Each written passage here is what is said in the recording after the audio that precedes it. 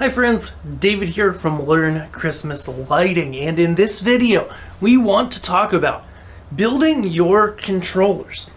Should you go out, buy individual circuit board controllers and receivers, or should you go out and buy something totally pre-built? The answer is not cut and dry, 100% in one direction for everybody, though at the end I'll give you my opinion.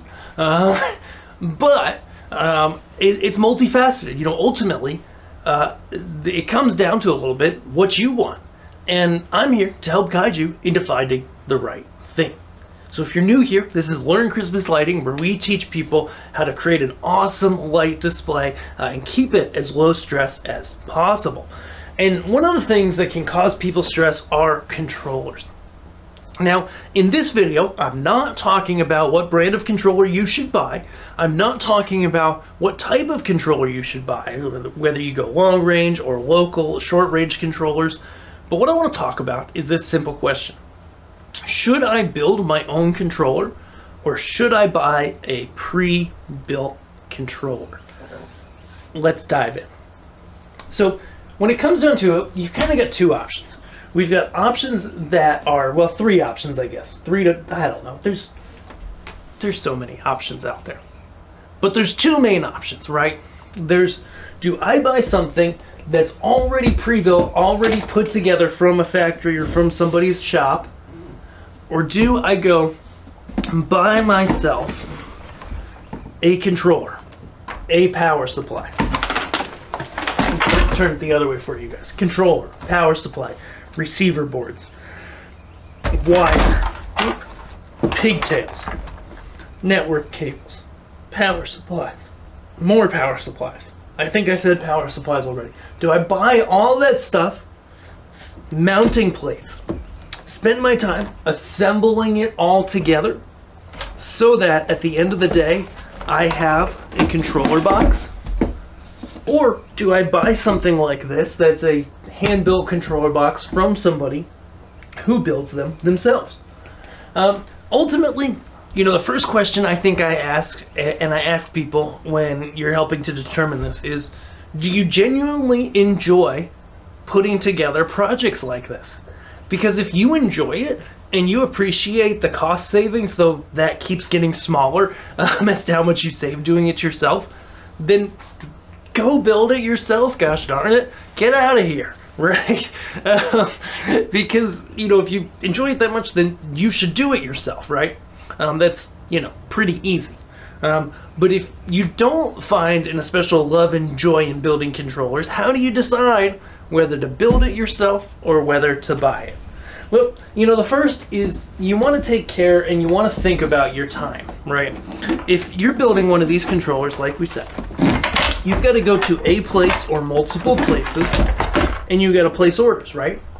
You've got to get the enclosure, you've got to get the mounting boards, you've got to get the power supplies, you've got to get wire and cable, pigtails going out to your lights, the controller board itself, network cables, and maybe receivers, right?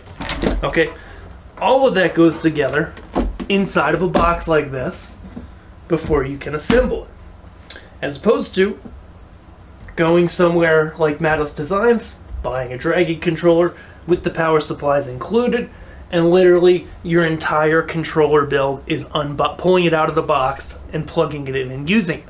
Okay, now it might sound like I'm saying, okay, never go and build your own controller, always go buy it. I don't think that's the case. I do think there's some serious advantages though. If all other things are equal, meaning that the controller you're buying has the amount of ports you need, whether it's pre-built or build yourself, if it has the ports you need, if it has the capabilities you need, and these two controllers are otherwise equal, and you don't have a love for building controllers, I can tell you, and we're going to hop into the computer in a second and examine this, that ultimately there's not a ton of cost savings to building it yourself over buying a pre-built, okay? When it comes to receivers though, that changes a little bit.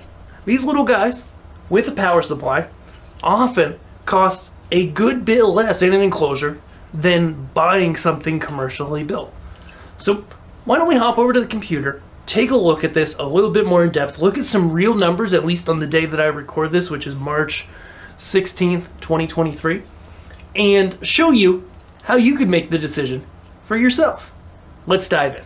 So for the in-computer part of this video, I just went and brought up some different controllers. So we're going to look up the Dragon here on the Learn Christmas Lighting Store. We've got Culp lights here. We've got Beachin controllers. They offer a variety of pre-built Falcon and Culp and Experience Lights controllers, all three. We're just going to go to the Culp page for now. We've got Pixel Controller, which has both ready-to-run and DIY controllers. And then we have Experience Lights, which I'm going to just pull up their newest controllers. Okay, and we're going to talk about all three. Talk about what I think, talk about what could be the best for you. So first things first, the Mattos Dragon. Just for the sake of comparison, I'm going to go to wiredwatts.com too. Just for the sake of comparison, if I go buy a Dragon controller, I get 8 local outputs and 4 long-range receiver outputs that can do up to 6 receivers each, okay, through the Genius controller brain that's inside of it. It is $400. If I go to Wired Watts, they have this Build a Kit page, which is a great way to go to the Build a Controller Kit, and I choose a K8B and a Bud MBF 32016. This is now a very similar controller, right? 8 local ports, 2 long-range ports instead of 4, I believe, or 3 long-range ports. Let's just check real quick, just to be sure. Yeah, so 3 sets of long-range ports instead of 4, but very similar to the Dragon. Okay, if we just take this, we have the controller, beagle bone, SD card extender, SD card, enclosure mounting plate, short pigtails, cable glands, power supply, cord, network glands, black wire, red wire, labels, all the stuff. This comes to $322. Both are before shipping. And so what that shows me is like, okay, you have pretty much an identical controller, and you save by buying, or you save by doing it yourself about $77.90. Okay. Ultimately, in my mind, that's not really worth the time it takes to build it, because putting together a full controller like this, it is going to take you some time. It's not instant. It's not super quick. You know, you've got to attach all the wires, test everything, make sure it works. And the end result that you get, I would argue, isn't quite as nice and as polished as the Dragon output controller. Okay? Now, let's go a little deeper. Okay, so let's say I went ahead and go to Beachin Christmas controllers, and they build these, and they're a great company, very reputable. They've got a K8 controller in a K8 in a standard controller. Let's try that one, okay? So this one gives you a 350 watt power supply, Wi-Fi adapter, network cables, and that's really it. And it's actually more than the Dragon controller, right? Or we do the PB, and it goes up a little, but I do like the pocket beagles. Actually, I like the beagle bones better. Never mind. Anywho, so that goes to show you that here it's actually more expensive to buy it pre-built than to buy the equivalent Mattos Dragon controller, right? You know, as you go up in size and controller, obviously, like, the cost difference can be less. So let's take, for example, a K16A in a standard controller. So this is a K16AB with 2 power supplies. It is $625. And if we go to the Build a Controller kit, we see that our total cost is $444. So yeah, as you go to bigger controllers, ones with more ports on them locally, it may make more sense to build it yourself. It may be less expensive. And that's something worth looking into. So the answer is not like 1000% cut and dry. Let's go on to something that is more cut and dry. So, for example, Falcon, okay? So an F16 V4 by itself is $275. In a ready-to-run box is $525. I can tell you off the top of my head, you know, we go and we say the controller itself is $275. And then those enclosures are probably about $35 these days. This type of controller here. The mean wells are always about $30. Cable and wire, let's say, is $20, including all the pigtails. The inlet wire, all of that, and the mounting board is about $5. So, you know, that gives you, you know, maybe $365 if you do it yourself, maybe a little bit more. And you do save money comparatively. So the basic gist here is, you know, my opinion at least, is that a manufactured, you know, bulk run controller like the Dragon from Mattos presents an amazing value. Really great, a lot in it for the cost. I don't really, unless you really hate putting controllers together or you've never done it and you don't want to do it, I probably wouldn't myself go buy something that was pre-built in the hobbyist way, meaning that they buy an enclosure, they put all the stuff together, you know, somebody's doing it in their workshop. It's the same as the DIY product, basically. It's just somebody else did it, right? I probably wouldn't recommend that. Here's what I would recommend to everyone doing yourself. If we look at the Dragon receivers, like the brainless right here is $155, or the intelligent, the smart receiver is $289. These I would build yourself, unless you really hate building controllers. Let me walk you through a simple, inexpensive way to build these, okay? So say we go here. You'll have to go to a few places, but it's okay.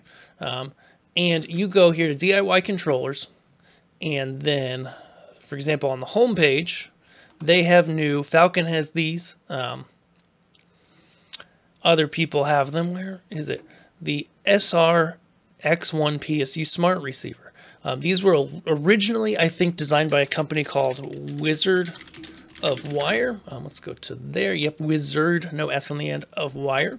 And multiple people have them now. But what these do, and they have a smart, they have a smart one from the Genius people.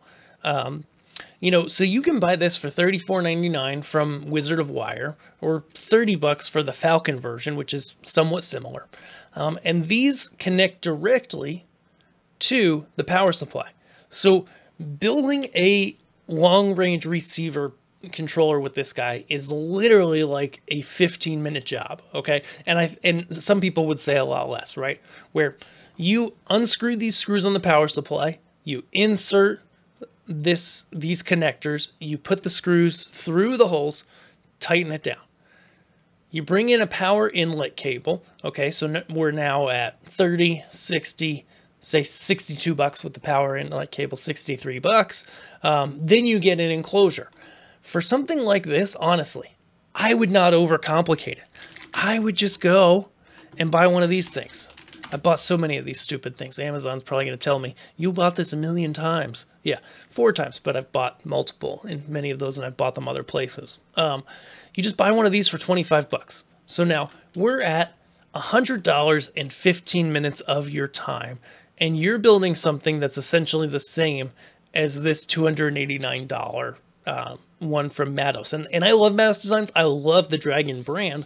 I just don't think that it's cost effective enough yet. Like, I think you can just go, and it's even cheaper if you buy, you know, the ones that don't latch on to the power supply automatically. The ones that don't plug in, just go straight into the terminals like that. The ones where you have to use a little wire, they're a little cheaper.